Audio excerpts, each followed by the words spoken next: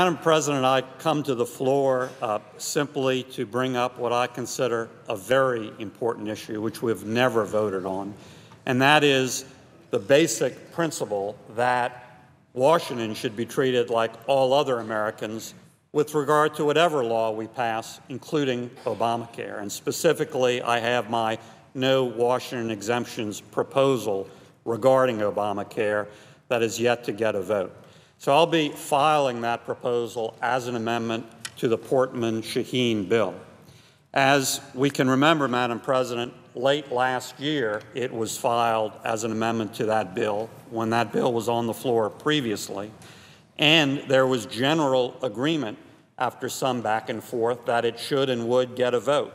That was reported in the Hill on September 17th that Senator Reid agreed to a vote on the amendment in the context of that bill. Senator Portman agreed to this concept, same time, September 18th on the Senate floor, and Senator Shaheen on September 18th.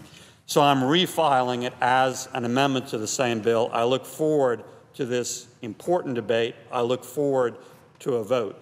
And obviously, if an alternative in the near future, like a standalone vote, is presented, I'll be happy to accept that as well. I look forward to coming back to the floor, Madam President, to debate. Time has expired. To debate this important issue. Thank you, Madam President.